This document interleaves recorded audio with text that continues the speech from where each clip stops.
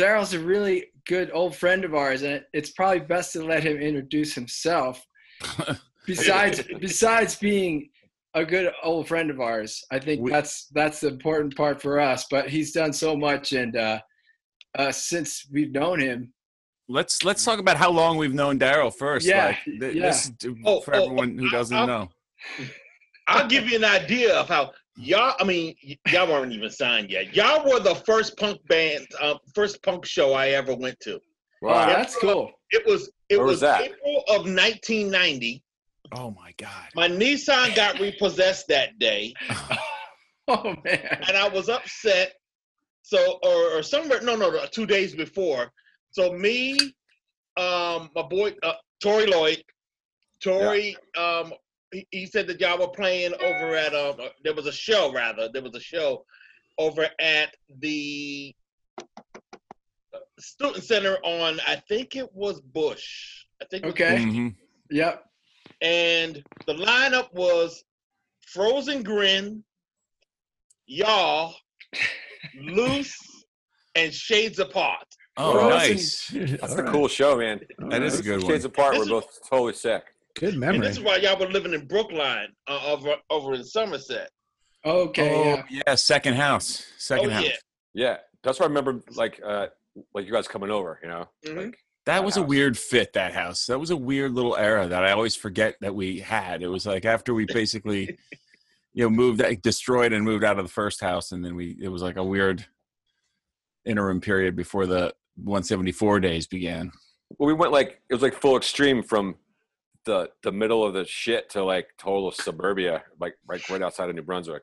Mm-hmm. It was that was the weird fit. That was the part that was a weird fit. We didn't belong there with our noise. We tried to make a jam room in that basement. I remember we hung a mattress.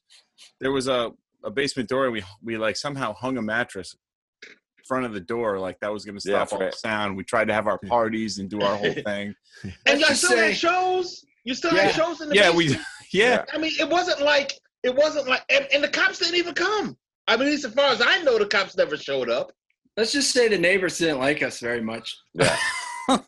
Their kids neither did that landlord. Not for nothing. Their kids liked him. Like y'all. They did. We had a couple good parties there. The landlord hated us. Like when we left the house full of fleas. Remember? Fleas. Yeah. Because I remember he complained. He like walked into the house and got all like they all jumped on my legs. Yeah. Started eating me. I was like, fuck him. Let's leave the fleas with him. Gross. Let me see. I saw a show there. Y'all had. Let me see. Cowabung Hole. Whoa.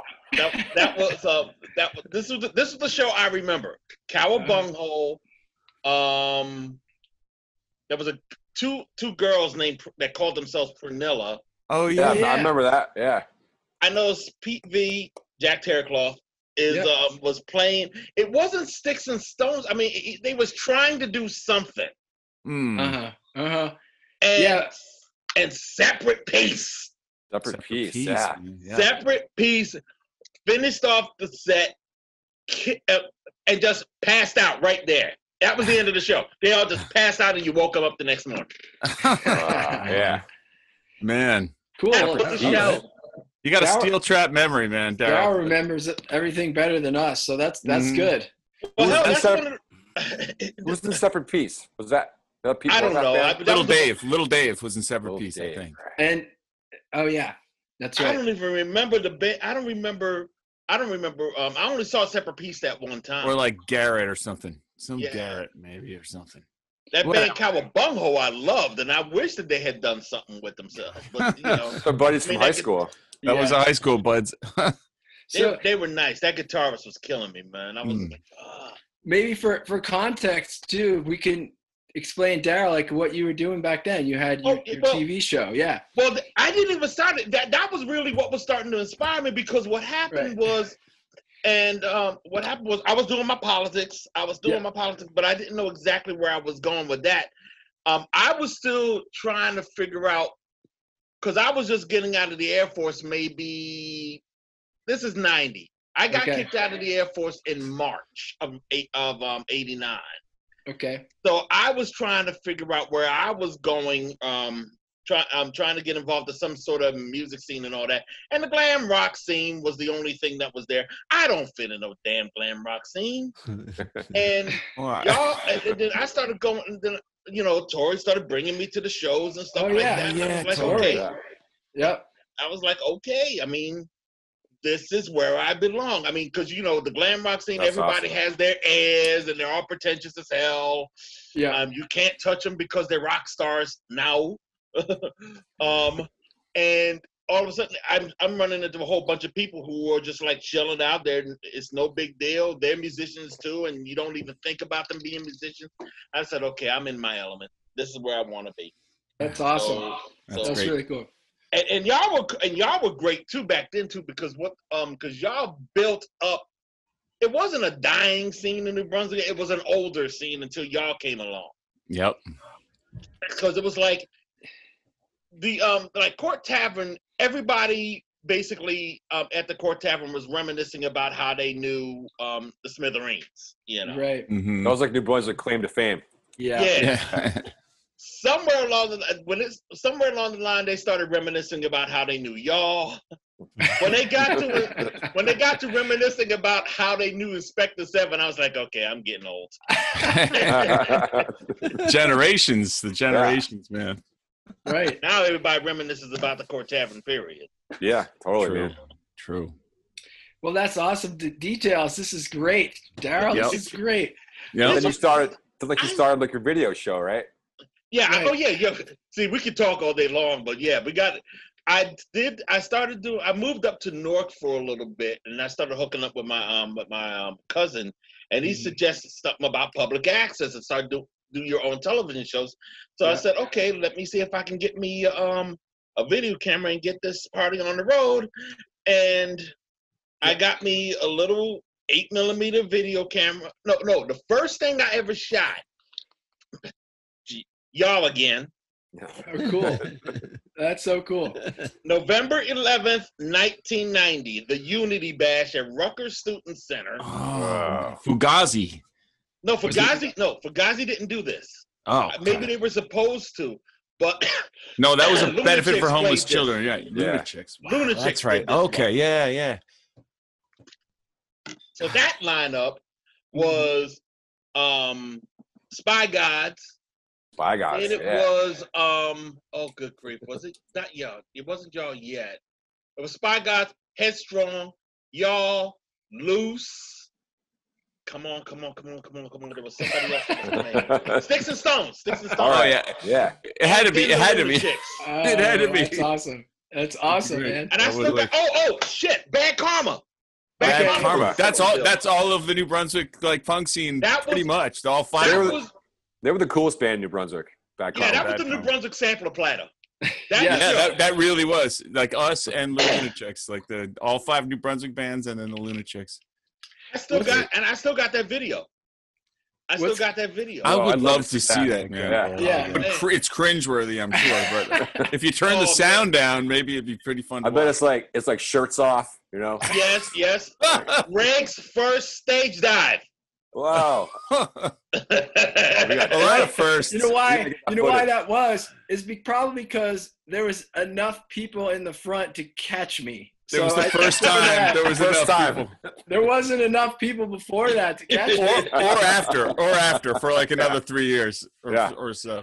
I mean, I want to say because there was another show before that when y'all played with Lucy Brown, but I think it was just Brian and Pete that jumped into the crowd. Maybe. Guitars on. Guitars on. Let's break our guitars. No. You took the guitars off. That would have been embarrassing. That's awesome. That would have hurt. That we probably never sounded so good as when we took our guitars off. So I shot that show, and then the next show I think I shot of y'all was I started shooting. Oh yeah, that's right. Because at the time I didn't have a steady video camera yet. So the next show I have, and I also have this, and this also appeared in the 15 years video too, DVD. Oh yeah. The Maxwell Show. Oh yeah. Oh, God. May 31st, 1999. Damn, dude. Yep. Nice, Daryle. He's blowing my mind with his Well, I memory. remember the Is it things. 99? They're on the side of it. Thank God someone remembers anything, man. Jesus. Give me. I I got video for days. Daryl's actually documenting things. Yeah. Yeah, I mean, so that was the whole thing about. See, one of the things that I liked about that era, man. I mean, it was like I started to. Everybody was trying to do something, you know. Yeah. Everybody was doing their zines. Everybody was doing their bands. Everybody was doing their labels. Sam Schiffman actually hit me up for some of the stuff I got around here, and he did Complex Records. Yep. I decided, why can't we have a TV show? That's right. That's right. So Channel X came into being, and that lasted for about 3 years. My claim to fame, once again, y'all, I'm the first person to put y'all on TV. Yeah. Thank you, Daryle. Yeah, Daryle. And the rest is history. And that was in '93. Okay. Wow. Great. Now we know. Because, now we know the first. My niece was born then. I gotta see some of all that Channel X footage too, man. I want to see some of that footage too, man. That'd be a great. That I got. Only problem is with the 8mm footage. That I shot everything on 8mm video. Those tapes are breaking now because they're old. They're 30 years old now. Oh yeah. Yeah, I mean, and so I'm not dubbing them, I'm not digitizing them because the moment I put them in one of my machines, it breaks, and it's like, man, I can't lose these tapes. Wow. Yeah. Oh, I mean, one of the best videos I have right now, it actually is on YouTube. It's a vision show from the Melody about 20 years ago. Wow. And the acoustics were perfect. Little video camcorder. I feel like I've seen that. I think I've seen that one. Yeah. Everybody's in this room, which means the sound is bouncing off of everybody.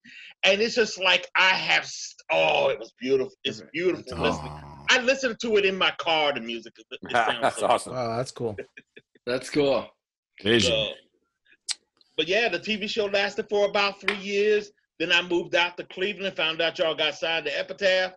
And then I came home. Y'all was already out in the wind. Y'all was on your way. On the road. I did The Life We Lead. I did another TV show with Pedro Serrano. Yep. And that lasted for another 3 years before we passed it off to some crew in Boston. And then by that time, One People's Project started. And I had to move on and started focusing on that. And that just pulled me completely out of the scene. And I'm just like, hey, this is what I do now. It's great. Yeah, that's pretty Tell great. us about that. Yeah, tell us about it. Basically, this is the mantra: no Nazis.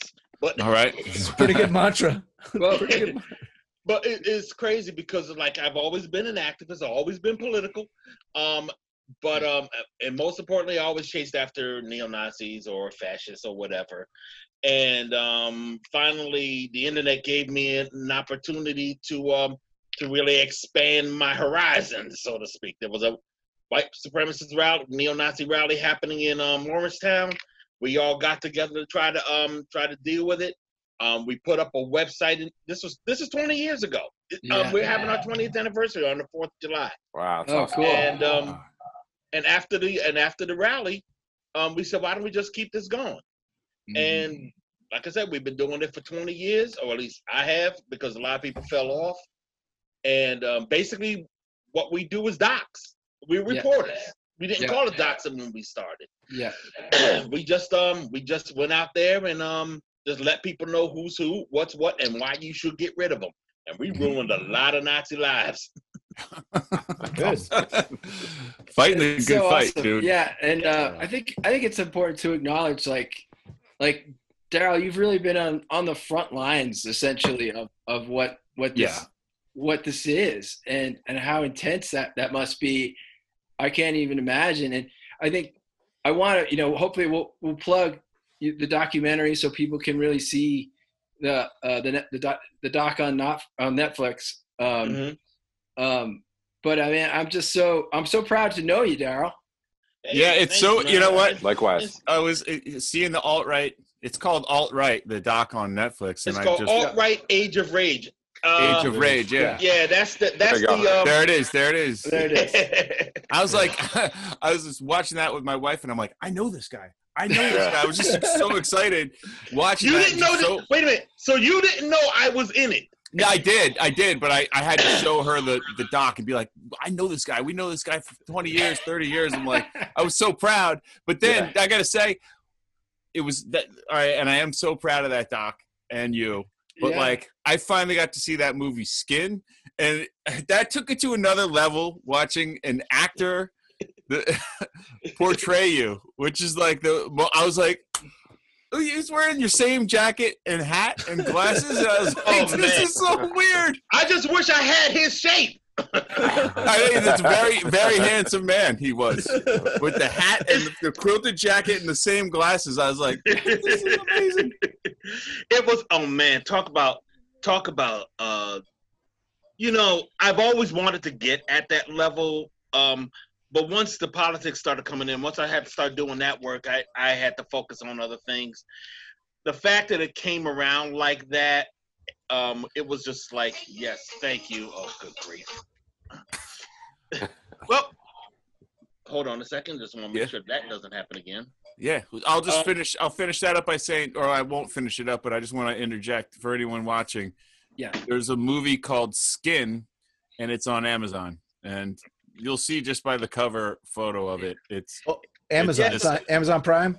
It's on Amazon Prime. Amazon Prime. All right. And there's the bud with his face all tattooed, and then like the Daryle Lamont Jenkins character. Dude, I'm like, wow, that's like.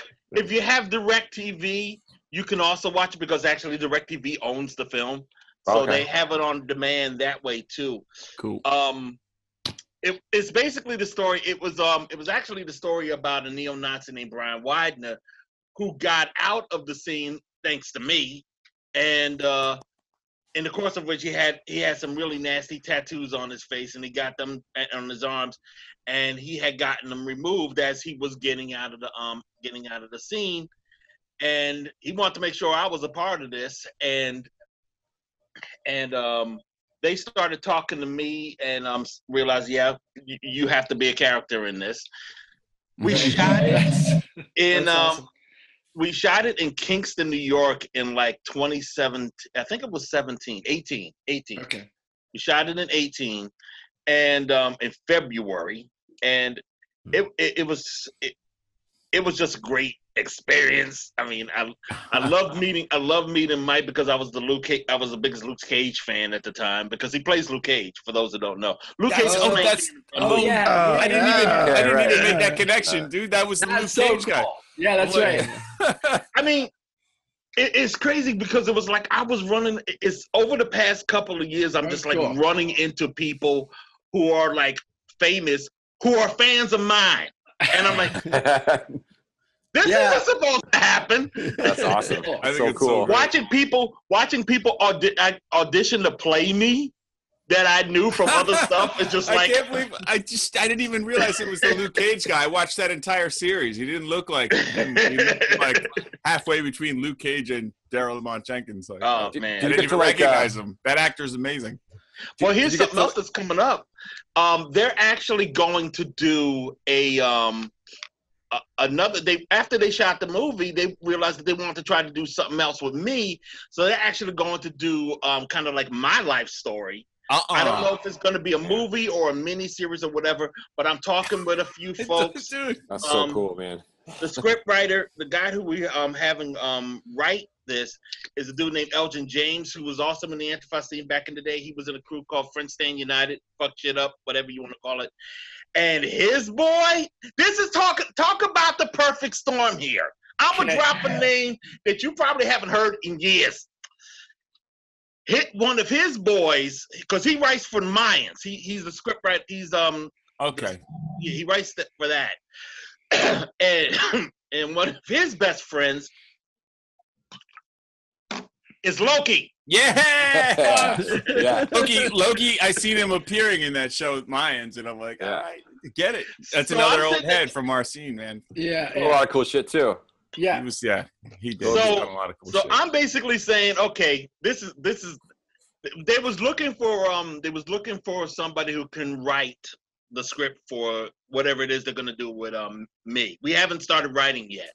Mm-hmm. When it came up to Elgin, I'm sitting there going, okay, this dude has been in the same scene that I'm in, both of them. Yeah. The music scene and the political scene. On top of that, he knows somebody. He is best friends with somebody that knew this scene in New Brunswick 30 years ago. He used to smack people around all the time too. Yeah. Oh yeah. So I told the producers, no, he has to be the one. He has to be the one. You can't touch anybody else because that's the dude that knows me inside and out. Yep. That's cool. That's awesome. So we're gonna see something. We're gonna see what we can do. I like that what we story. can do with that. I like That's that story. awesome. That is super cool, man.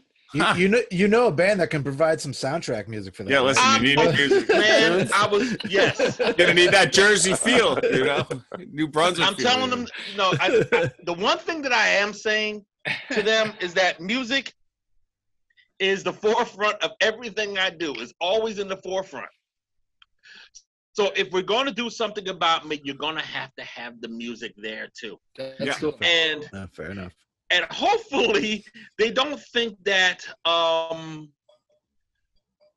music of the 90s is too much of dad music. That's true. That's true. It is 30 years old. That's true. We are fucking dads. I'm not like, used to that. Yeah. Man. I mean, the guitar is not supposed to be a part of the generation gap. Right. It is kind of dad music, huh? It is, right? Oh, guitar music is dad music now, yeah. Oh, yeah. Gibson filed for bankruptcy last year. Yeah. Get your dad hat on. Oh, my God. Yeah, it's so weird. It's so weird for us. We're like, no, it's not. Oh, no, we're in total dad denial. People still care. I'm not a dad, so I'm good. Neither is George. But I am the crazy uncle, so it's kind of the same, yeah. Yeah. It was crazy whenever we went when y'all did Stoke last year. It was so funny seeing the old crew too, because we all got that gray. The skinheads from back in the day have long hair and neck beards. Y'all had nothing here. A lot of beards out there these days. But it was, not here. Great. I mean, not here. Not here. Well, I can't grow up to say this is all I got. This is all I got. So that's all you need. but it was. I mean, I think I'm enjoying myself now. On top of that, while I'm saying I'm enjoying myself, I'm also recognizing the fact that there is something serious that's going on that we also gotta do something about. I mean, I spent the past 20 years just trying to put it all together, and the main reason why I'm enjoying myself now is that fruits of labor. People are finally getting it. For a long time, the only people that really knew who I was, I mean, throughout the 2000s, were the folks that wanted to kick my ass. Yeah. So, I mean, and finally people are just saying, okay. Yeah, talk about being under fire and really you're not reaping any glory. I mean, for I don't even know, a while. And also, I really wanted to ask you, Daryle, just how you feel, just even over the past few weeks, how things have sort of tipped. It's tipping point in some way, and how you felt about that.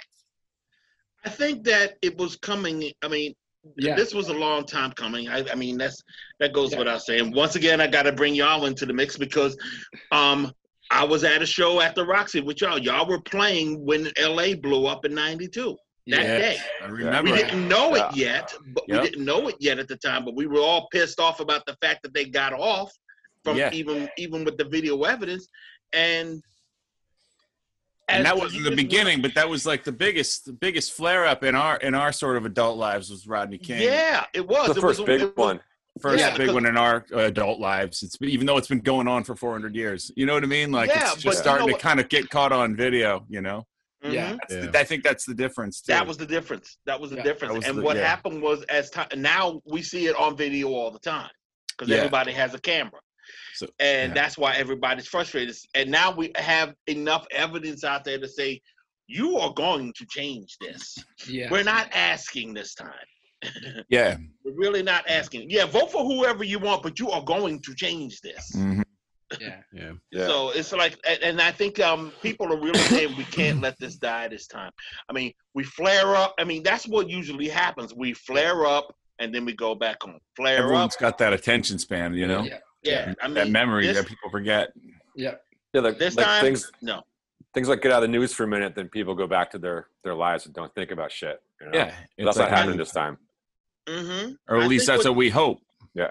I mean, I think what happened was Trump became president, and we didn't. First of all, we thought that was a joke when we were supposed to when he was running, and then it wasn't funny anymore. And all the stupid shit that we have seen over the past 4 or 5 years. I mean, I wish it was funny, but it's the exact opposite of funny. Yeah, like, it's just it's scary. Yeah, it's a fucking misery. And you wouldn't think 30 years ago that he would have been like this back then. I mean, it was like I don't know what it is about us electing people that we know are laughing stocks, but this is why we shouldn't do that. You know, I mean, And I hope we recover. I hope we recover the way we should recover, but it all remains to be seen. We got to get through this first, and we got to see an end at some point. We got to see it. We got to see an end game, and make sure that when we do see an end game, this never happens again. Yeah. Never. You got it. We can only hope, man. You got to hope enough people are motivated enough. Hey, what's up, Ever? Hey, Ever. What's up, buddy? How's it going? Hi. Oh, so it's just a little pre-bed time for Ever out there in Idaho. Yes, it's early out there. What time? Because it's like it's 9:30 here. Yeah. So it's like 6:30 there, right? Yes. It's just he's just coming in to say his good nights. You got spaceships on your pajamas, Ever? Are those spaceships? You got spaceships? I don't even know. Can he? He can't hear you guys. What's up, buddy? Hey, buddy. Hey. Look at that grin. There it is. Spaceships on your pajamas? There it is. Right? He's like, I'm done. All right. Yeah, those are my buds. Buds. The buds. The boys. Sorry to interrupt, Daryle. Oh no. I think I was pretty much done. But yeah, we just got to make sure that this doesn't happen again. I mean, all the things that this is another reason why I was in the punk scene to begin with. I started seeing new ideas for a political mindset as well, and it was like everything that because remember, I was coming out of the military when I was in the punk scene when I got in. Right. Sure. Yeah. And so I had an idea of what I had different ideas of what life should be like. And that was why I wore that beret all the time. I didn't mean anything to me. I wouldn't wear it now because it's a cop beret and doesn't work for me anymore. But back then I just thought it was a nice little thing to wear. Well, it was great that we all had the punk scene to help open our minds. I'm going to say that right now for all of us. I mean, it did that for all of us. I think it was a starting point of just being dissatisfied with the status quo, if you will, or just what we saw around us. You know, it wasn't like we all had a bunch of answers. We just knew we weren't satisfied with the way things were, and just went about creating a sort of a better world, or trying to. And you met people all the time that you learned like new stuff from, you know, that like you didn't know about, you know, and like that would help to expand your mind as well about correct. I mean, and fact of the matter is we was also in a college town. Yes. We was all in a college town. Yeah. We saw people that was planning on doing something sometime in the future that was coming up with all kinds of ideas. And I liked the New Brunswick scene back then. I mean, whether you were talking about folks that were straight up punks to folks who were in the doing industrial or the folk bands or the funk bands. Yeah. And it was a different funk, you know. New York was different though. New York was different because everybody went to New York to get their thing on. So the New York scene was just loaded with a lot of really good hard bands. But New Brunswick was hungry. Yeah, New Brunswick was a hungry crew, and we kind of like, it was hard for us to just leave the city because it costs too much to keep going into New York all the time. Yeah. And we just stayed here. I mean, the bands that really the bands and musicians that really did good were the ones, really managed to go on to do something and are still doing things now, are the folks that said, screw it, I'm out of here. We gotta lay our anchor somewhere else because we gotta grow this band. That's what y'all did. That's what my boy Sharif did from SNA/Fried Ice Cream. Remember how New York nobody liked us in New York for the longest time, and we were like, and then all of a sudden we were like, wow, people showed up. Why? Because something else we haven't talked about. Y'all did, when I say that y'all rebuilt the scene here in New Brunswick, the important thing that y'all did, the thing that was really important is that you guys had a bit of a following. You guys were bringing audiences to various clubs and to shows and stuff like that. And you would make sure that other bands that were trying to come up were on the bill with you so they can get an audience. That's how Lucy Brown blew up. Yeah, that's right. Yeah. And I was able to see a lot of good. Sticks and Stones was doing their thing just before y'all came on the bill. But it was like after that they got a little bit of juice. Headstrong, which before then were like members of Bulwark and PED. And PED was before my time. Yep. They got a little bit of juice here and there. And then, of course, the ska bands. Y'all built that scene. Y'all gave people a reason to play music. Really. Yeah. Y'all gave the young folks from 90, I would say up to that whole 10-year stretch, even after you were gone, even after y'all left the city, those remnants were still here till at least about maybe 2000.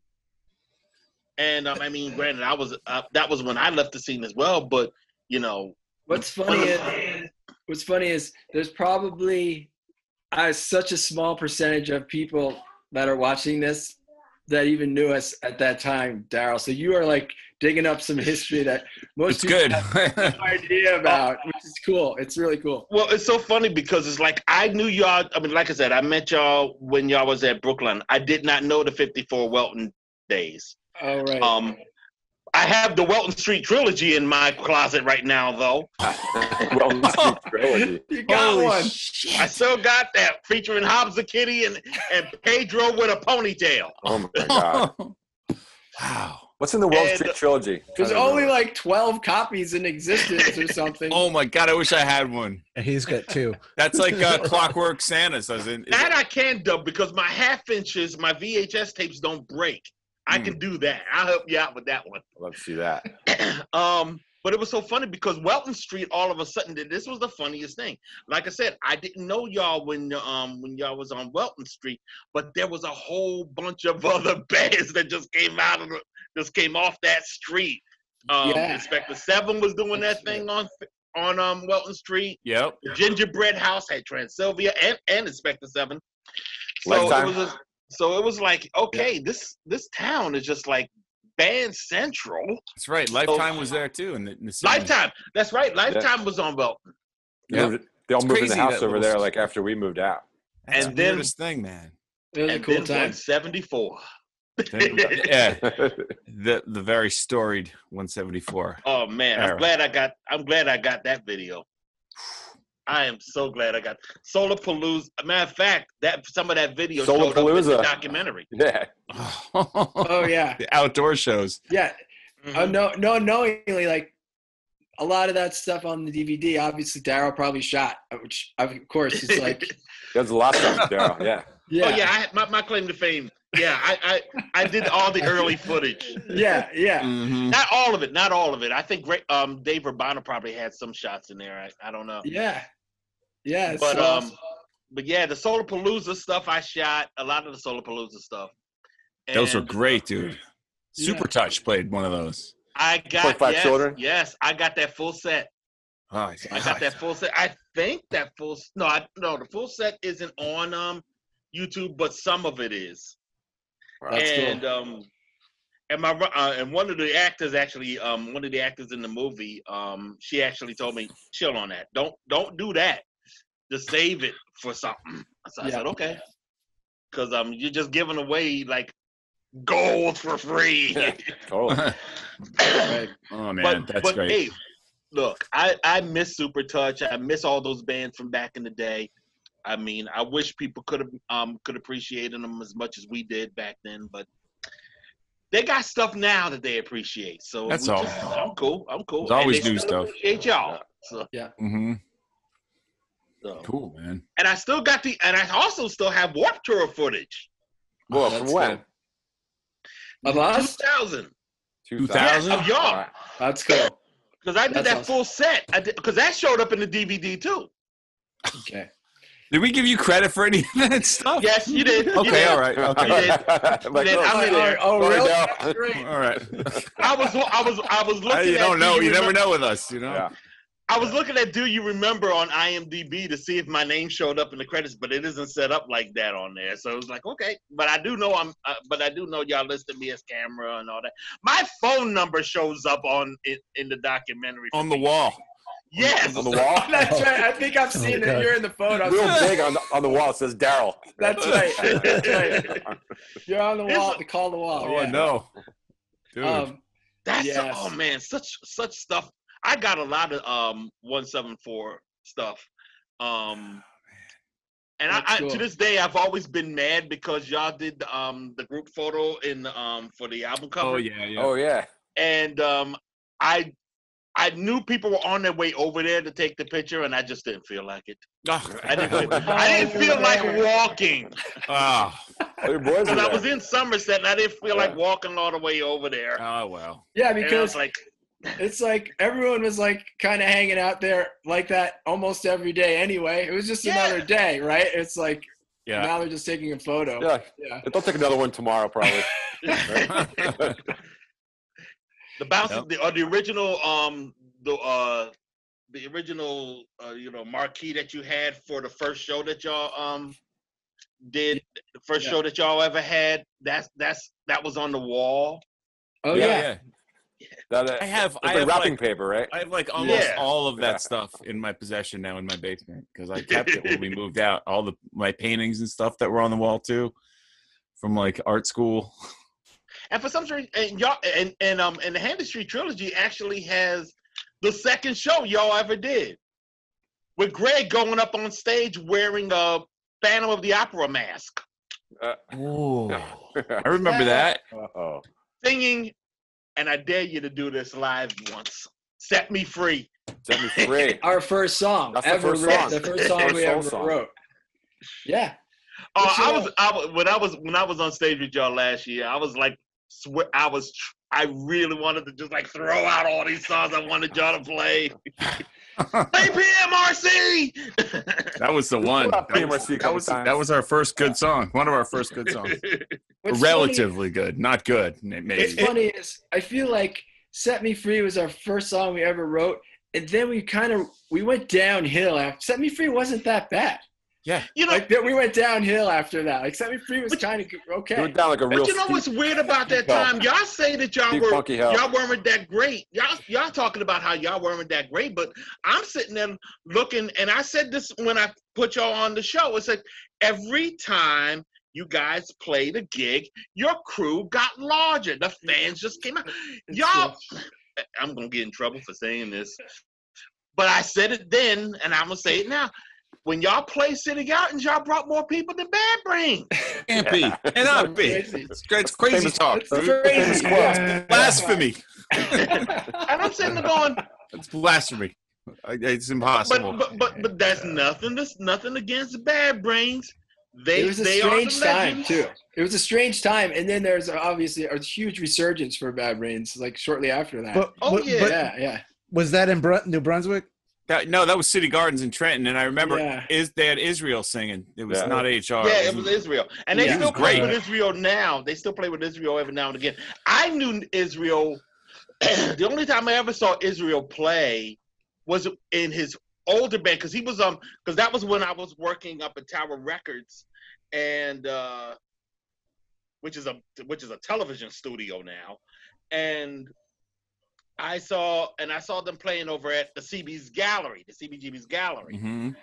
He had a band with the Black Rock Coalition called No ID, and I thought they were nice then, but that was the only time I ever saw Israel play. I mean, so cut to 2 years later, and y'all opening up for Bad Brains featuring Israel. So Yeah. And I knew that you were finally on your way, by the way, when I saw when Rancid blew up, and I got their album, that one that has Time Bomb. Was it Time Bomb or is it Out Came the Wolves? Out Came the Wolves came out, and they had old flyers of theirs on Oh yeah. And they said the Bouncing Souls in one of the flyers. I was like, they're coming. That was all right. What record was that? Was that the first Rancid record though? I think it was. I think it was. The three of them for pre-Lars? At least one or two in, I think. I think it might have been. Let's Go. One of those two, I think. I don't know. No, I think it was Let's Go. I don't think it was Out Came the Wolves. Everybody out there is yelling at us right now. No, it was this one. It was that one. Assholes, you assholes. I don't even see the chat. Hold on. Don't even say where. Was Let's Go, was that the 10-inch? Was that the 10-inch? Let's Go was the 10-inch, right? No, the one before. Oh, yeah. Was it? Jeez. I don't think we met. Whatever it was, it ended up on MTV. Yeah. Those first two records are good, though. Adina's Crying and all that stuff on the first one. Yeah. Our first Rancid record is the sickest. It's real good. So good. Good. But that was at that time, because I think that was just before I moved out to Cleveland, because by that time I was getting burned out. When I moved out to Cleveland, I was living on Sicard Street in New Brunswick, and I felt I was spinning my wheels. Mm-hmm. So yeah, I mean, y'all was already on Commercial Avenue at this point, and y'all was shifting your style of music and all that. This was just wait a minute, were you in you was definitely at 174 by then. Mm-hmm. Because y'all had left, wait a minute. When did y'all move to 170? Y'all must have moved from 174, because I was still here when y'all moved over to the Florist. I think that was like 93, like we moved over to Florist.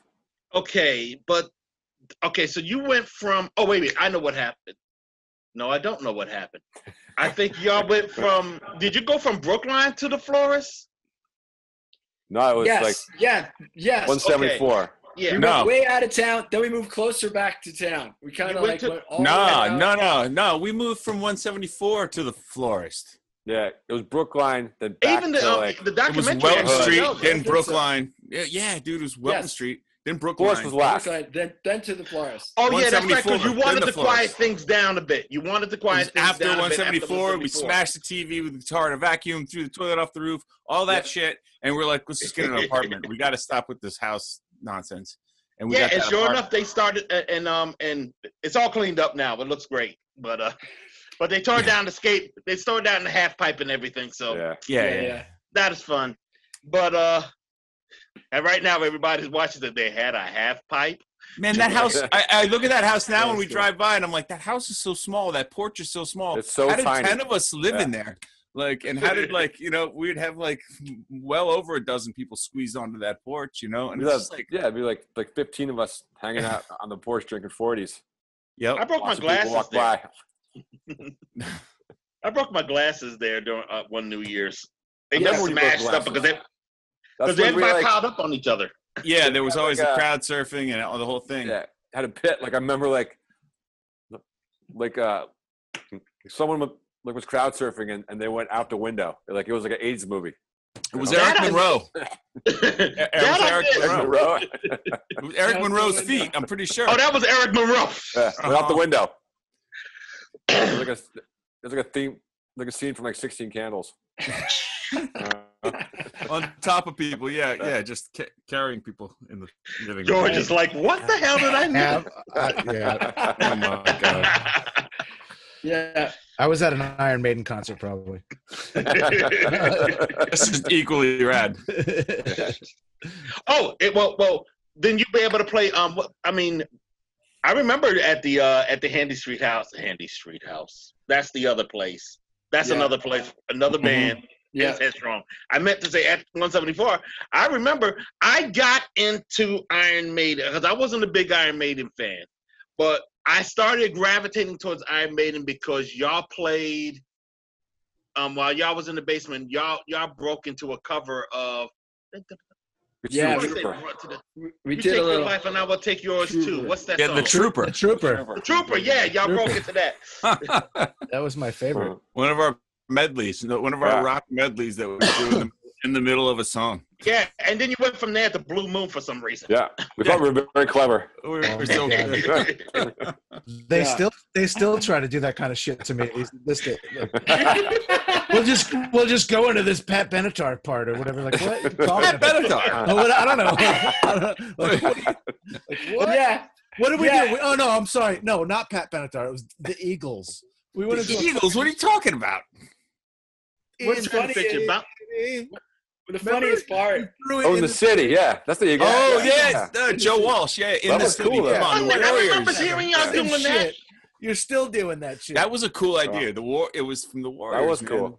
Let's play the fastest song we have, and then we'll go in the city with the Eagles. Oh, well, let me tell you, one of the things that they used to do, and I got this on video, they would go into playing Metallica, Master of Puppets, to Led Zepp. I like that. No. It wasn't Led Zepp. It was Bad Company. Master of Puppets to Bad Company. What Bad Company? All right. No, we would do Into the Wind Cries Mary. Doom, doom. Yes. And that was the end of that little set. Yes. Or I think one of them would end with that was a good Melt With You. Melt With You is one of them. Remember, we go from Iron Maiden to Melt With You. To the humming part of the breakdown of Melt With You. That was good shit, man. It was good. To us, it was great. It was great to us. Daryle, shout out to still Ross trying to do that. if he happens to watch this too. Ross Ujima. Yeah, he's in Highland Park now. He's still doing his thing. We still want to talk to him. We want to talk to him too. Yeah. Oh, we gotta rap to him because he's more video that I shot. Now that tape that y'all used in the video in the DVD, that's one of the broken tapes. That tape broke. Shit. I mean, I still have it. I'm gonna fix it one day. Okay. But I'm glad it ended up there because y'all did a song called "Slave to Fashion" with him. Yeah. And that was my introduction to ska. All right. It awesome, man. it was actually no. This is another breakdown on the part of the Souls. They go from reggae to the ska thing to funk. Yeah. The hardcore. Because they did the Funky Town riff. Because they did the Funky Town riff at one point in the song. It was like, oh my Lord. They do it pretty white though. We were experimenting. Ross Ujima, he tried. All of those things are. Oh no. Yeah. Ross made them. Ross darkened them up a little bit when he got Ross Ujima put some work in. He put some work in. Man, it took some time, but Ross helped us out a little bit. I had to play a certain kind of music for him. It was like going to school, you know. Now, because Babylon wasn't going to go up there with no bullshit. Nah, that was not. And oh man, do you remember those shows with Frank Lacey, Daryle? Frank Lacey, remind me. He was you got to remind me. Yeah, he was a good bud of Ross's, and he was this real sick jazz dude that we did a couple of shows with. He was accomplished jazz international player. I remember those, but I never went to one. They hired us to be their backup band, so they had to teach us how to play. You did that at the Court Tavern, didn't you? Yeah. Because I think I gave y'all was at Brookline. That was the early days. Yeah. Yeah. That was at Brookline. Yeah, we were practicing in that basement. I remember that. Yeah. we learned so much from Frank and Ross. That's why I thought of it. Yeah. Just think about just think about all the musicians that you touched that have gone on to other things. I mean, I know from Brookline there was more than a couple that, I mean, you had Sticks and Stones, Jack Terry Cloth, a.k.a. Pete V, as I known him back then. He's World Inferno. Yeah. I remember Tori and was in a band called that's practice in your basement called Inner Circle with Corey Pierce from God Forbid. Yeah. And he played the skate park, the skating rink in Franklin Park when y'all had that gig down there. Yeah, in the circle. Yeah. And Quincy, wasn't that Quincy was in that band too, right? Quincy was in that band too. Yes, Quincy was in that band. That's right. Quincy, he was trying to do everything. His main thing, he wanted his ska band. Yeah. That was his thing. But before he got to the ska band, he was in Inner Circle. Then he played with Headstrong, replacing their bass player, who actually just passed on a couple of years ago. Ed Strong? Ed Strong's gone. Yeah, he passed away Rest in about peace. 2 or 3 years ago. I went to his funeral. They didn't even know he was in a band. They never knew his family never knew he was in a band. Wow. And that's crazy. And then I told him, yo, look at, because I have some Headstrong stuff on with him playing on YouTube, and they were just like, thank you. Wow, that's awesome. We didn't even know this side of him. I've seen Frank Strong. I tattooed his son recently. Oh, well, not really? that recently. Pre-COVID, I tattooed his son, Frank Strong's kid. Yeah. It's weird. That's some weird shit. A doctor. He's a doctor now or something. Yeah. And it's like, I remember you on. It's like when you see them now, and they're like in their professions, they're teachers, they're doctors, they're attorneys. I remember when you used to just punch people on stage. Yeah. But now it's just like stay in school, kids. Yeah, stay in school. Stay in school.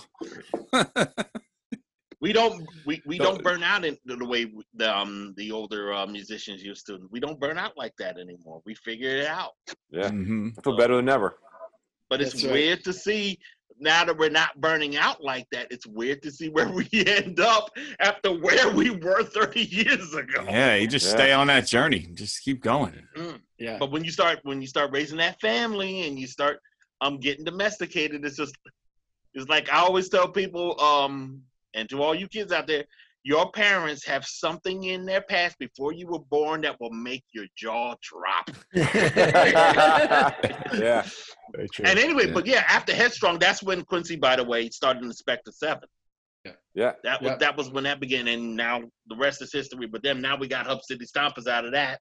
Yep. And but it's like it was the best of times. It was the best of times. I mean, I'm not even. I remember even back then when I was shooting all the shows. I remember there are times when I would just look around and seeing everybody jamming, seeing everybody playing, and I said, this is what we're going to call the good old days in the future. There's a lot of good, energy in the room back then. Cool. That's it. Always just a good energy in the room and good vibes. Yeah, I mean, back then. And I love seeing the fact that y'all still out there and out there where y'all belong. I mean, everybody, loves y'all around the world. And I mean, y'all are considered legends. Y'all are freaking legendary. Y'all basically gave. You're a legend, Carol. You're a legend, man. You're the legend. You got Luke Cage playing. Yeah. Right? Yeah. What are you talking about? I got Luke Cage. Maybe we can have somebody play y'all. Who should play y'all in the next? I want it to be Luke Cage. Yeah. We got the movies. Oh my God. Bunch of legends hanging around yakking at each other. Yeah, dude. Talk about a bunch of shit that nobody knows anything about. But George. Hey, George, you're not out of that. You got your legendary status too George now. The actual musician in the band. What are you talking about? George, the actual musician. Oh man. Speaking of legends, like, want to tell us about what you've been doing for the past 10 years or so? Yeah, let's talk about you. Yeah. Everybody knows about our dumb shit. Let's talk about Daryle. That's what we want to talk about. Yeah, but it's crazy. I mean, I have to just make sure that the props were put in there. You know, Wow. I mean, before the past, it's cool. Daryle has given us a little bit of a like sort of a punk family tree straight out, like that grew out of New Brunswick, which I think is a cool perspective. That we're so far from that. Our vision of the Bouncing Souls, and like I said, most of the people that are watching this they don't know that Bouncing Souls. Daryle knows that Bouncing Souls. Like it's when more we pieces were figuring out who we were, like everybody else in that time, we were all trying to figure out who we were. And it's such a cool moment. And I appreciate Daryle bringing it up because there's not many people. Daryle was paying attention to everything that was happening back then. Daryle was sober. Daryle was sober. Were you the sober witness? Yeah. That's what it was. Witness. I was this all day long. Oh man, we were all really drunk. This is great. This is great. I just love the fact that now, like when we're on tour, whenever the fuck that's gonna be, and somebody's like, "Remember that fucking time? What was that?" Like, I'll just be like, "Call Daryle, dude. He's gonna know." Like, you know what I mean? Like, just call Daryle. Great. I'm gonna get all these. I'm gonna get all these PMs. Someone sliding in my DMs. When were they over doing this and this? It's like, oh yeah, back when that. Yeah, I know that day. I was there, dude. You right behind them when they did it. You literally have dates and times and shit. Like, it's insane. Amazing. Great memory. Yeah. I wish I had your memory. I got too many missing brain cells. Going back to he was sober. Yeah. But it was so funny because I wanted, even though I was involved, by the way, with all the politics and stuff over the past 20 years, and my thing was really I wanted to find something that got me at least back into the scene, and it has not been successful. I mean, it's just like it's been overwhelming, all the work that I've been doing over the past 20 years with a lot of help.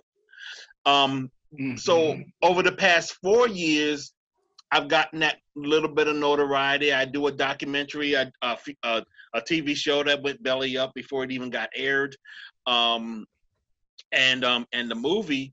And then all of a sudden, I got a little bit of momentum. I said, okay, is there anything that I can do with my newfound fame? You know, sure. And the one thing that I want to do at some point, is figure out how to get, you know, maybe not shows, because I noticed they don't do shows anymore, really, do they? I mean, the young folks don't do shows. No, that's the thing. I think I want to insert something. Is my internet bad right now? Can you guys hear me? There's like a weird. We can hear you. Yeah, you're like you're popping and locking. You're jiggy with it. You're like. Oh man, I have bad internet. I'm living in the mountains. It's bad up here. I think what you're talking about with all this time, Daryle, was like it was a magic time. Like so many things were born, and it's again, you don't want to be nostalgic in a sense, but it's different now, right? It is. There isn't that same thing to document. Yeah. I mean, granted, we're older. I mean, I can't move the way I used to back in the day. I learned that the hard way during the Dave Franklin concert. I mean, it's like the tribute show where I thought that I was going to be able to do that show and then go to the after party. And I couldn't make the after party. I was out of it. And I had been sitting down most of the show because I was out of it. Yeah. But that's just us. That's just us getting old. Mm-hmm. The scene is different because the way heads today approach the scene is different. I mean, it's not shows anymore. It's dance parties in many respects. You don't see the guitars and the drums and the bass. You see the drum machine and the DJ and that's cool. That's cool. Yeah. I mean, that's what they want. I try to warn people about EDM, however, because I try to tell them, hey, look, back in the 80s, we thought that we was going to replace every instrument with a keyboard. And it didn't work out. But they're making it work. So I guess so it's like, okay, art. I mean, in many respects, when it comes to today's music, we're dads. It's dad music that we're on. I get, they got a good steady stream of good hardcore shows going on in Asbury Park right now. Actually, I mean, COVID, of course, nothing's happening, but the Shore Style Presents, like, there's been like a regular. There's still cool people doing live shows and people that can come to them. I have seen bands, and it's like they call them the revival circuit in many respects. I've heard that term in regards to them. Basically for the metal bands, for the new metal bands that are out there, because there's a band out of Dallas called Power Trip that knocked me for a loop one time. I went to go see them. They opened up for Obituary and Exodus about 2 years ago, and I loved them. And in regards to the punk scene, there's some bands out there that that I like, that I think sound great, but all I'm doing, being my 51-year-old ass, is thinking about how much they sound like the Descendants or something like that. It's like, I can't, I should. But not as good, Yeah, I mean, because I know that back in the day when we were making music, they was doing that shit to us, and I was just like, right back. Here's your charger. Yep. Yeah, well, it'll always keep coming, though, man. It will always keep coming, and we'll always be there giving it props and saying, "Hey, you gone with your bad selves? We're here for you." Mm-hmm. But having said that, you like to know what kind of role, at least for myself, because I've always been looking out for what kind of role am I going to play. I guess this is it. I guess I'm going to go chase after Nazis for the rest of my life, or at least until all the Nazis are gone. I can wait. Man, that's awesome, Daryle. It's fighting a good fight right there. I love that you're doing it. And I love that you're getting some props finally and some recognition for some hard work. And it seems like a good, auspicious time to be talking to you about that subject. I feel like I'm eternally the optimist, but like maybe there might be some real change.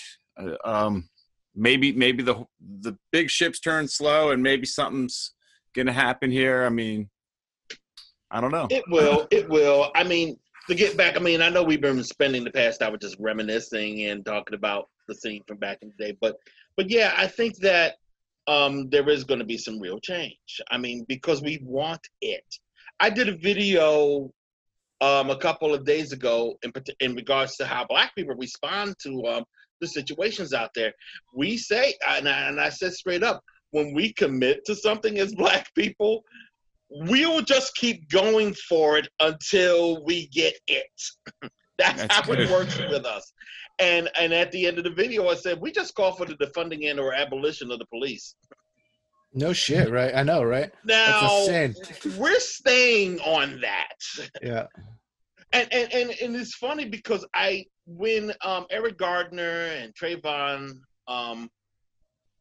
were killed, and Sandra Bland was killed a couple of years back, that was when everybody started talking about how we need to abolish the police. And you started hearing people saying that on Fox News. So needless to say, Fox News will go, well, who will protect you? Well, you ain't doing it. We're not going to lose anything from any of this. But now it's starting to be a serious discussion, defunding the police.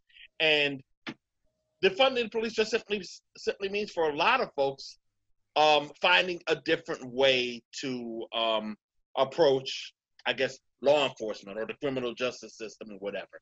Mm-hmm. Focusing more on prevention or education. Mm-hmm. The schools need help. Our health needs help, that kind of thing. Yeah, it doesn't like actually mean like get rid of the police. It just means the police don't need tanks. Like put that money for the tanks into education or whatever that might be. It's not like people get this weird like, oh, defund the police or whatever. Like they think like get rid of the police and there'll be anarchy. It's like that's not what people are talking about. They're just talking about reallocating money, right? Well, they're going to keep doing that because one of the things you also have to bear in mind is that you have a right-wing echo chamber out there, a propaganda mill, if you will, that needs you to believe that. Yeah, absolutely, 100%. So they're going to keep on reinforcing that lie because it serves them. It's just like them Just like them when they try to say, well, the Democrats started the KKK, or Hitler was actually a leftist. That's why he called himself a socialist. It's like, oh, come on, y'all. All you got to do is crack open the history book and know that you're full of shit. And it's not just Fox News; it's CNN as well. Like it's all of them that do this shit. Like they scare you. They try to scare you into whatever. And that's one of the reasons why I always tell people, look, you could go for whatever it is you want on TV. You can go ahead and listen to all that, but remember, when you turn off that TV set or put down your laptop or whatever, and you go out in the real world, you're gonna find that it ain't playing out the way they say it is. Yeah. You know. Yes, you have to keep that grain of salt. But I think people have a hard time doing that. They're just like get spun by what's on the news. Yeah. And it pisses me off because you got to think about a lot of the stuff. See, here's the thing. A lot of the stuff from my vantage point that I hear them talk about on the news, I know they're lying about certain situations because I was in those situations. I was in Charlottesville. I know you're full of it. Yeah. And that's where people are finding out that that's why people say, you know, the media lies and all that. And the reason why they know that is because they are in the street. They are there. They know certain things didn't happen that way. Right. But also, you weren't like in Charlottesville, just like in it, like a bystander. Like you organized stuff. You were like part of the whole. Well, like the people might not know that, but like it's not like you just like showed up like, yay, Nazi sucks. Like no, you like organized the fucking thing. Oh no, like, yeah. You know, helped be part of it. You know. Well, my role was to cover it. My role was to basically videotape everything that I saw and get into a fight here and there. Because that is what happened. One dude called me the N-word, and I give him a little love tap across the back of his head, and he ran to the police. Yeah. Well, I mean, so I wasn't an angel while I was in Charlottesville, but I mean, I got pepper spray for the first time in my life in Charlottesville.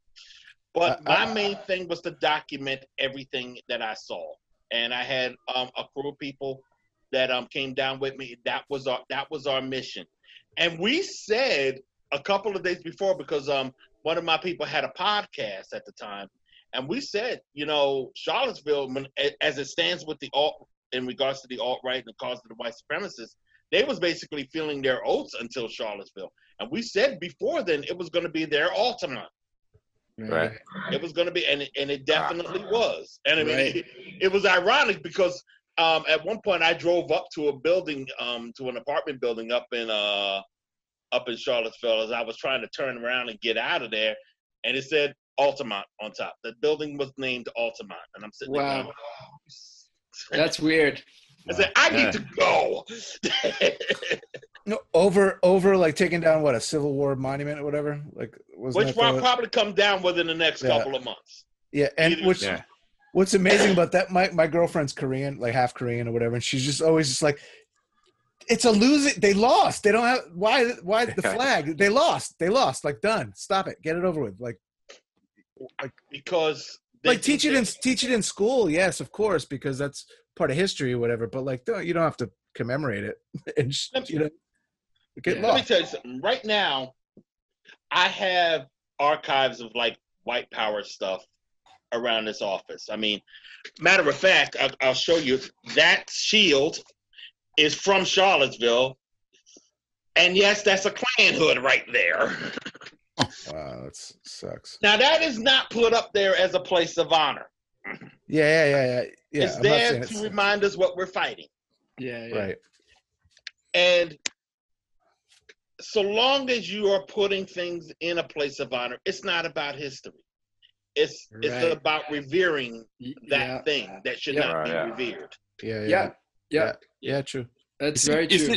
Is it true that the KKK is not a terrorist organization? It's true. And Antifa is now? Or they're not. That's fucked up. Clowns trying to make they want to be, right? Right. They want it to be. They say that in the state. I mean, there's hate groups that are listed as terrorist organizations. Antifa is a belief system to begin with. It's a belief. So they're not going to be able to criminalize that. I mean, they're anti-fascist organizations, and they're not terrorist groups. You know, right. That's one of the things they have to be careful of when it comes to the right. Is like basically everything that they do now is rhetoric. Back in the day, they had a foundation. They had their politicians. They had their pundits. They had their philosophers. And when I say back in the day, I'm just talking about the 90s and the 80s. Yeah, Reagan was the last chance that they had to basically form what they wanted for the next 30 years. But Reagan is gone now. And the idea that they actually had to work for something is gone. So now, and in its place are us, are people who said we want something different in this society, and we're getting into positions where we can make those things happen. That's where all of these guys that we're dealing with now, who are basically Trump supporters or Tea Partiers or whatever, are freaking out. When Obama became president, only thing they saw was we just let a black man become president when none of our forefathers ever let that happen before. And then like he got real. Yeah, and then it got real. Yeah. Then it got reelected, you said. Yeah. Yeah. Then he got reelected. Even more mad. But it did get real after that. Then they realized we fucked up. And we got to do something. That's how come you hear them now talking about civil war. That's how come they always Go on. I'm sorry. No, I was going to say, and I know it's pissing them off that what they wanted to do a month ago or back in January when they ran out there with their guns and talking about we are going to storm the State House. We're going to start the next revolution. You know they're pissed when we're doing it out there right now. Yeah. You know that they are pissed off that fight that they wanted to have is actually us engaging in that fight and doing some shit. Mm-hmm. It's good to see too. It's good. It's back to those protests that are happening. Like, it's just great that it's just whites next to blacks, next to every color, people together, showing some unity. And everybody watched that fucking video, dude. Like, what are you gonna tell anybody that saw that video? How are you going to justify? Yeah, choose a side.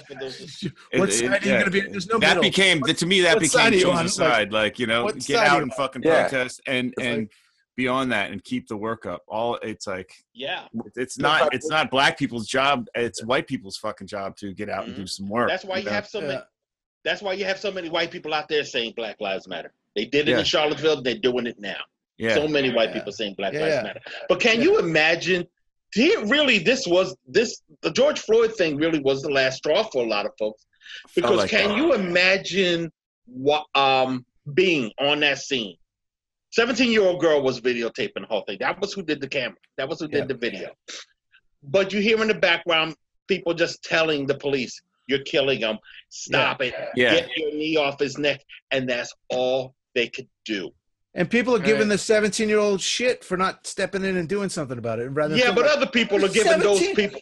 Yeah, other people are telling all those other folks to knock it the hell off. Yeah, I know. I mean, everybody was sitting there talking about how why couldn't you just bum rush the cops and get them to stop? Because you will be shot. You will be can't dead. Do that. And and that was what made everybody freak out. Also we have seen videos of people getting shot by the cops before, with crowds around. But that was instant. That was immediate. You saw that. It was a shock to the system. They watched, the people who were there at the scene at the time had to watch them kill a man slowly, and there was nothing they could do about it. How do you live with that? Yeah, no, I can't. How do you live with that? I'm really uncomfortable about that. Like, that sucks. Well, you can't judge those people either. Over fucking over $20. Yeah. Over $20. Oh, it's insane. Fuck you. It's insane. Like, how does that not piss you off? Yeah. It pissed everybody off, but I think that it was really like we got to blow this up. Yeah. We have got to end this once and for all. And then after Minneapolis blew up, then came the folks in other towns and said, you know what? We got to revisit some shit here. And then those towns blew up. Yeah. So, but it was, but I think we're, and I'll tell you this right now, Floyd died Floyd was murdered on the 25th of May, on Memorial Day weekend. This is how we're starting the summer. Yeah.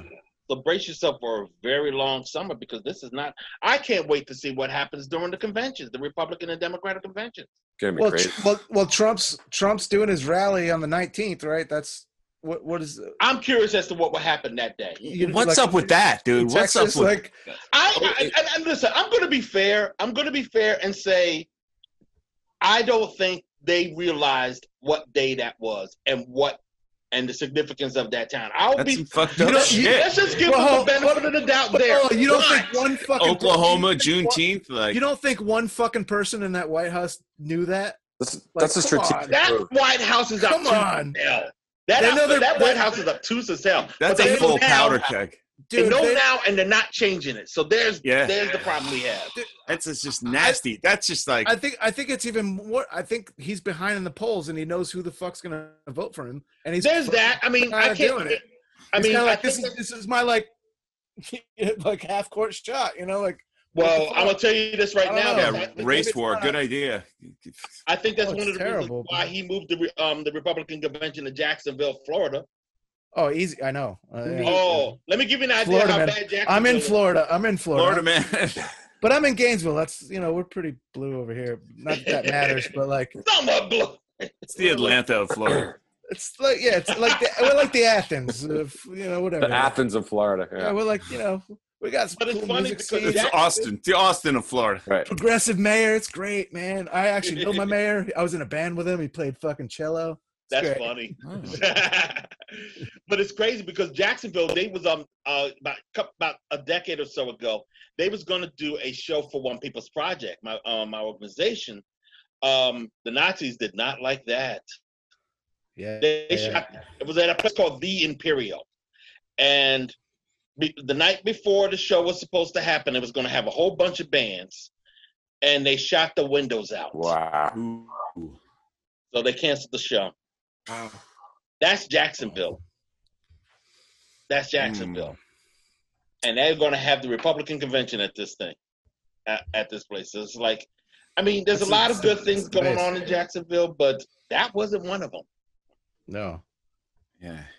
So I'm going to be down there because it's going to be, because when I was in Cleveland for the Republican convention, there wasn't a lot of us out when Trump became the nominee. So I went over to just basically see what I could see, and the Nazis had the run of the place. Oh wow! I mean, you'll see video of me arguing with Richard Spencer right there on the street. Yeah. And then I would go from Richard Spencer to another Nazi to hassle, and then another Nazi to hassle. Alex Jones was out there getting his behind kicked by IWW, and he gets chased down the street. I go following after everybody, and then I run into a guy named James O'Keefe, and then I call, and he's a propagandist from New Brunswick. He went to Rutgers, but he's well known, and then I had to cause him some grief because he was causing me some grief one time. It was just like Jacksonville was going to be Charlotte and Jacksonville. Charlotte, North Carolina was the original spot, but it's fucked. Yeah, it's fucked up. It's going to be a long summer, and that's August. And if Trump loses, do you think he's just going to walk out of the White House and just you know what I mean? Like Trump is going to do. He's going to say, if he loses, he's going to say the vote was rigged. Yeah, of course. He's going to say that. He's going to get all his sycophants around that idea. He's still going to leave. He's going to have to. I bet you he will not be there when the inauguration happens. Yeah. And then it's all going to be Trump 2024. He's going to try to get back. I know, but then he'll be like 80 something, right? How old? Like he'll be kind of almost dead. Well, he probably might die in between then and now. But there's a junior in there somewhere that likes to. He wants to run for mayor of New York. Get the fuck out! Like to kill sheep or whatever, the rare thing he just blew up for no reason. Any rare thing he can find, he'll kill. Like what is it? Yeah. So Trump is going to try to make the most out of his newfound fame as president after he leaves. He's going to have rallies all the time talking about how this would happen if I was president and all this crap. Trump 2024. Meanwhile, I'll be sitting there wondering, why isn't this guy indicted yet? Because there's a whole bunch of things. There's a whole bunch of things. State attorneys that are saying once he's out of the White House, we should be indicting him and sending him to prison for all the stuff that he's done. That's what. But Kim I bet you Ann they're keeps not going to saying, do that. That's what my girlfriend. Yeah, they won't. There's no way. But my girlfriend. They can. They just won't. They won't. And that's going to piss people off too. I mean, I'll tell you flat out. I say, look, don't think that when Trump is gone, it's all over. You don't have to do any more work because you made that mistake by not dealing with this crowd before Trump got elected. Don't go back to making that mistake. Yeah. And if Trump is supposed to be indicted for something, if he's been breaking laws, and he has, I don't want to hear anybody talking about now it's time for our nation to heal. It's time to move on. I mean, that's all. It's gonna be 4 years of Joe Biden if he loses, and then who's coming next? You know, like it's like Biden, a pendulum, dude. Biden ain't taking 8 years. Like, you know, and I'm not like a full on like I'm Democrat only. Blah blah blah. Like right now, I'm fucking Democrat to the motherfucking shit. But you know, I am whatever it takes. Whatever the Nazi. That's where I'm at. I am whatever it takes. It's just been back and forth. It's pretty simple. Since the '60s, you know, just this way then that way, this way then that way. You know, just never stops. No, and everything's like a reaction. Yeah, I think that's one of the reasons why everybody's pissed off today. That's one of the reasons why everybody's out in the street. They want to. I mean, the line that I've been saying right now is that they don't like Trump. They don't like Biden. They don't know what to do. Let's blow up the cities. Let's blow up America right now. The election. We can't wait till November to end this shit. This is the election right now. I've been telling people, this is the election. I mean, you see what they're doing in Seattle. I mean, the whole autonomous region. I'm like, wow, you guys took over a police station? Yeah, really? That's insane. That's fucking insane. Yeah, that's fucking insane, actually. Yeah, there's boards and shit like wood up on the windows, and they just like gave up. Like, we're not. Not they just came up with Occupy. That's insane. I'm just waiting to see if it happens somewhere in another town, and I'm going to be like, okay, I guess this is what we're doing now. I mean, I'm not totally against I got friends that are police officers, whatever. I'm not totally against them, but like at the same time, I'm against. Like shit needs to change. Like, yeah, I mean, it's from the top down. You know, I think the criteria need maybe pay them a little more and then give them more psych evaluations. You know, like teacher, like teachers. You know, like you don't pay them enough, so of course you're not gonna have the best fucking teachers. Just pay them a little extra. But like psycho evaluate them or whatever. Like I don't know if that's the answer, but like don't just let Jim Bob fucking come and give him a fight his grandfather and also watch who's training them. All that. Watch who's training them. They got this guy. I've been busting his chops on my website for the past day or so, and I totally forgot his name. But he was in John Oliver's video about how bad the police are on his latest TV episode, his show on HBO. And this is the guy who invented something called killology. And basically he trains police and tells them that they should look at themselves as predators. They are hunters and they're predators and all that, and they should not be afraid to kill. A matter of fact, they should be invigorated by killing somebody. In fact, they should look at killing as being a way to spice up your sex life. I'm not kidding. This is what this guy. This is the guy who trains police officers regularly. That's frightening. And this guy trained police officers that, at least one police officer that killed Philando Castile. Wow. It says you should not hesitate in killing. You should not feel you need to hesitate. They should be fearing you and all that's nonsense. And it's like, you need to stop doing seminars. Oh, hi, you're back. Yeah. Back and he's ready to party. Who's here? You got a drink? Hey, how you doing? Oh, that's frightening. But That's crazy. But that's the kind of I didn't people know that are anything about training. So I mean, they need to be. I mean, even before the cops, maybe they should be abolished. Maybe the biggest problem are the people who teach them, are supporting cops to be our shock troops, to be their shock troops, I should say. Yeah, maybe they're the biggest problem. They become that way somehow, right? It's like for sure, yeah. Yeah, so start there. I mean, when Amadou Diallo was killed back in '99, one of the things that everybody did was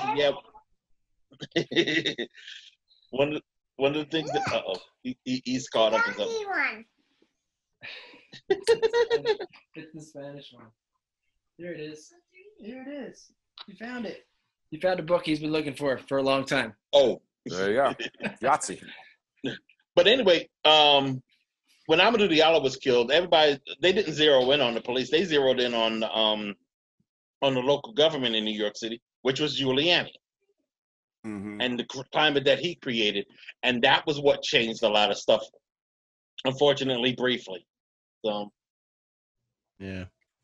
I think you got to look higher up. It's and then just the system itself that we are in and we're part of is way deeper than just the police. I mean, it runs so much deeper. It really is, because like the police are like that's a scary fucking job. Yeah, those are every day. A lot of I mean, it's not cops aren't all bad. I would do. No, it's a job I've done. Not about demonizing every cop. There are a lot of great people. It's there's something way more diabolical and way higher up. It's way deeper. I got a lot of cop friends actually. Like I know a lot of great cops too. So I mean, it's a long story, but when I was in the Air Force, that was my job. I was a law enforcement specialist. I was a cop. Yeah, and I got kicked out. It wasn't for me, and and it showed in my work. I did not belong in that element. I should have respected the fact that I was in that element and did a better job, to be honest with you. I mean, because people were depending on me, but hey, that is what it was. I mean, and immediately after I got out of the Air Force, I went right into the music scene. So, but the thing is, having an understanding about what the police go through does not negate the fact that they are putting people through even worse. They're killing folks. Absolutely. I mean, you can sit there and talk about where they were criminals. No, Breonna Taylor was asleep in her bed when you that's some very fucked up shit. I mean, and what's a criminal? Like $20 counterfeit bill that's a criminal? Exactly. Is that is that a criminal? Like, really? Selling loose cigarettes. Disgusting how selling loose cigarette. Like, it's none of that stuff. No, obviously, I think everyone agrees on that. And let us not forget the fact that we're not just dealing with police officers killing folks. Now we got these vigilantes running around. Yeah. Trayvon Martin. I mean, so now you guys can take it upon yourself. Yeah. You got your Zimmerman, motherfucker. Mm-hmm. Yeah. Back in '94, I got caught up in something like that.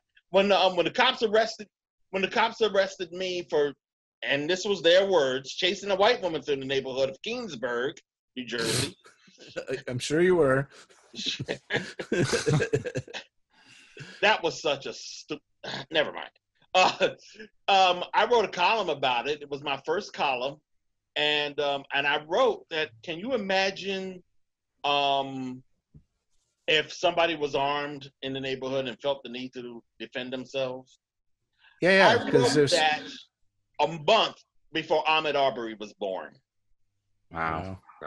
There's some perspective. Yeah. See the white privilege that the four of us have is amazing. I'm not gonna deny it. Like, good for us. Like, it's some good shit. Yeah, it's all right. It's all right. I'll ride this white thing out. It's male white. It's fine.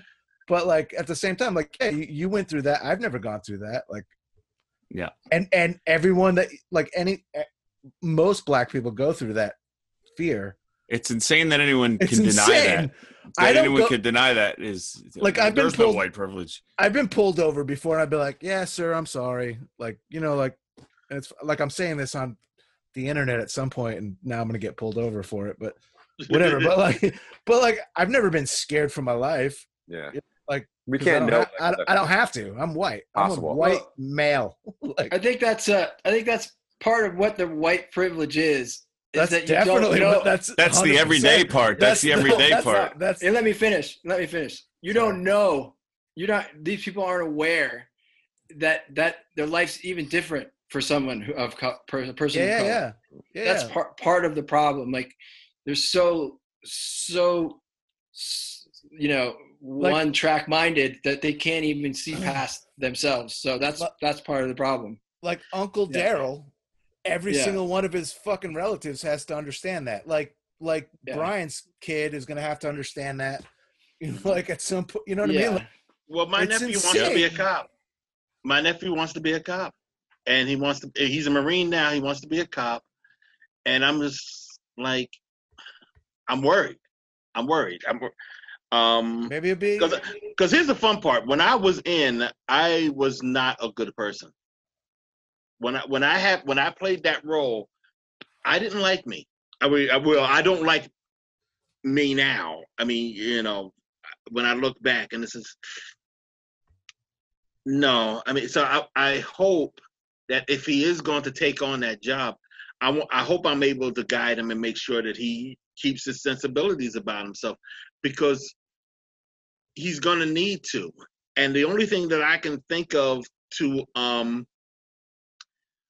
make sure that he keeps his head about himself if he's going to do that job is to make sure that we continue doing what we're doing now. I mean, when it comes to defunding the police or changing the structure of law enforcement, so to speak, I mean, hopefully that will help to the point that people will keep their heads about themselves. But I think that goes for like military and the police. Essentially, there's a system that's holding all this up.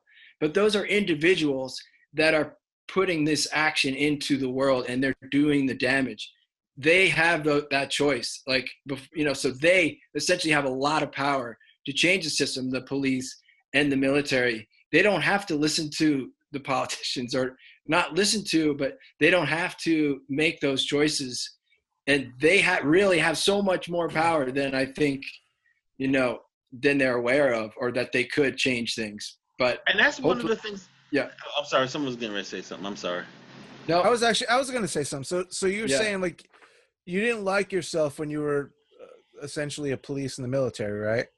Well, basically, when I look at how I conducted myself when I was in when I was in the military, when I was a police officer, what I saw was somebody. When I look back at it, I should say, I see somebody who thought that it was great having the power to destroy a life. Do you think it's because it's a scary position to be in, and so you have to be bigger than who you are, or I don't know. Like, no, I got power hungry. So instantly, I didn't have a lot of power to begin with, but but when you have the ability to, I was 18. Yeah. So you're talking about it's like crushing bugs. It was like, I got a drunk driver. Let's see how much of his life we can fuck up with that. Yeah. But not consciously saying it, but subconsciously, like, Right. It's not like, oh, drunk driver, I'm gonna fuck him up, but like, you know, this is gonna be fun. Yeah. It's like, that sucks. And I look back and say, no, I don't want to do that. And you think about it even now. Where I go out and just try to ruin the lives of right wingers and Nazis and stuff like that. The reason why it's fun now is because those motherfuckers deserved it. Yeah, they deserve it. But they lost the war in 45, like, and in the 60s. But the reason why there's a movie out called Skin is because I also recognize their humanity. And my mission in life sometimes is to help them to recognize their humanity, which means I'm not that asshole that I was when I was in the Air Force. Yeah. People can change, actually. Right. I mean, and that's important. We all change. If there's a way to humanize these professions, the cops and the military, that would be a big solution. If it can be not like training these people to be killers, training them to be human beings. I'm gonna get that scumbag's name. Yeah. I'm gonna get that scumbag's name because I gotta remember, because he's gonna have a seminar, a conference in October somewhere in Vermont, and people are trying to shut it down in the wake of everything that's going on right now. So it's like, yeah, I'm down with that, and I put it up on our website. I haven't all this talking, and I still haven't. His name is Lieutenant Colonel Dan Grossman. And if you watch it, and if you listen to and this guy basically trains cops to kill. Lieutenant Dan? Lieutenant Dan, yes. Lieutenant Colonel Dan. The Souls are on a hit list. I'm in Hot Water Music, not the Bouncing Souls, by the way. I don't know. Maybe hits coming our way. Yeah, making friends here. Oh, great. So now Fox News can complain about the Bouncing Souls and shit. But you do have friends in the. Be cool with that. I'd be all right with it. Yeah, I'd be okay with it. We can get banned from Rutgers again, you guys. Yeah. I'm gonna be right back. My bladder is not circle. as young as it used to be. I'll be right back. Actually, we've been at it for about 90 minutes. Yeah. Well, pretty good, right? Yeah. We should probably wrap this Thanks. up, man. Thanks so much, Daryle. This is such a treat just to hang out with you. But then beyond that, I'm so appreciative for you to just it's really nice to catch up. Allow us to be a platform to just inform more people about your experience, which is a very rare experience, and I really appreciate it, Daryle. Thank you so much. And same here, man. I really do appreciate talking with y'all, because it really, I really wanted to do this particular one because it got a chance for me to get back to where we all were at one time. I mean, sometimes you need that. Yeah. Whenever I go out and speak, I always try to end it with reminding people that no matter how much you fight, remember to enjoy the things that you're fighting for. Y'all not robots. When you go out there and you're trying to make sure that life is good, you're trying to make sure that your life is good, and you got to remember to appreciate that life. So that's what we did today. We spent much of the first hour, much of the hour, talking about our lives and how we were. Some good times, yeah. Fuck shit. And then we got into why the things that we have to fight. We've already talked about why we were fighting, and now the work begins. Seriously, now the work begins. So thanks, Daryle. Thank you, man. It's good to listen to you, man. It's good to listen to you, and it's good to see you again, Daryle. Yeah, it's good to see you, man. It's good, education for everybody too. Yeah. Well, yes. Let's get out to a show again soon. Hopefully, next year, I guess. Yeah. And if we don't see you in person, like maybe we'll do this again in 6 months or next year or something. That would be. I would love that if we do it again. Yeah. Let's hope we're all here. I want to see George play again. Jeez, man. Let me just tell you for the record. I'm standing there behind you during Stokes, man, just seeing you hammer that kid.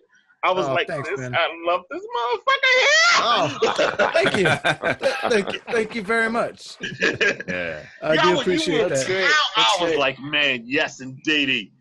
Man, thank you so much, Daryle. That means a lot. Not a problem, man. So we'll see each other again soon.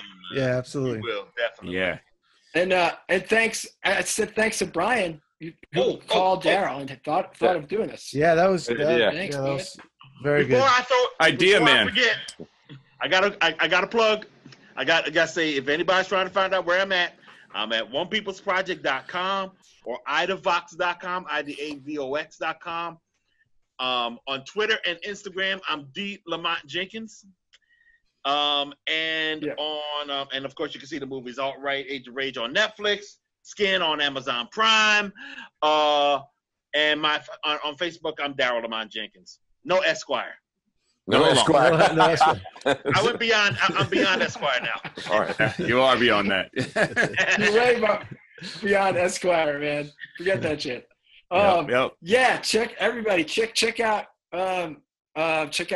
Daryl's everything Daryle does, everybody. I wanted to give one extra shout out to check it out, man. He's doing some great work. Yep. Yep. Thanks, Daryle. man. Take care. Thank you so Thanks, much. Daryle. Later, brother. See you out there, Daryle. Peace. Thanks.